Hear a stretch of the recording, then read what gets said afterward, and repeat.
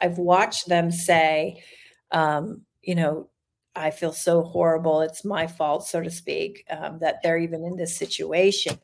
And what we come to find out is another woman will step up and say, "Well, that you didn't know, you fell in love with the Yes. facade like everybody else." And so there's this expression of compassion that they get to hear and feel, which then again opens the door to them going, "I didn't know.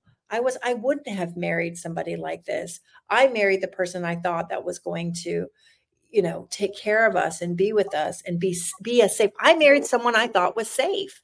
And so being compassionate towards that part that made that choice, and to have an expression of love in saying, "You made the best decision that you thought with the information that you have," is Yeah.